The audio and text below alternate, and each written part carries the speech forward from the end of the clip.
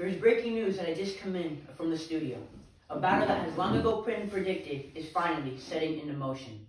This battle is taking place in a region called Saratoga in the grand city of New York. Now, to our reporter who has more information. Thanks, Jorge. I am here where the battle just finished. As you can see here, the setting is very intense.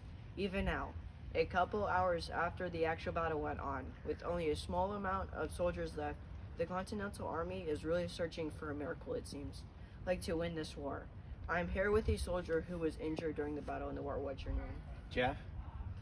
What, in your own words, would you say happened here? Well, we tried to sneak up on them and they left. How did you receive your injury? I fell trying to find them. Well, I hope you feel better. Back Wow, to you, Chris. Jorge. Thank God that we have people fighting for our freedom. Here at the studio, we have also just received more information about the battle that happened. The Continental Army has decimated General Burgoyne's army, and he is the only one left. Gage was on his way to kill him, and he brought along Benedict Arnold to help.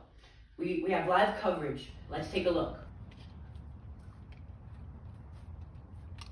Look, footprints. The Yanks are close. Come on, men. Cover! Take cover! Take cover, Arnold! Here they come! Watch it! Let's go! Oh! There it is! Oh, fire!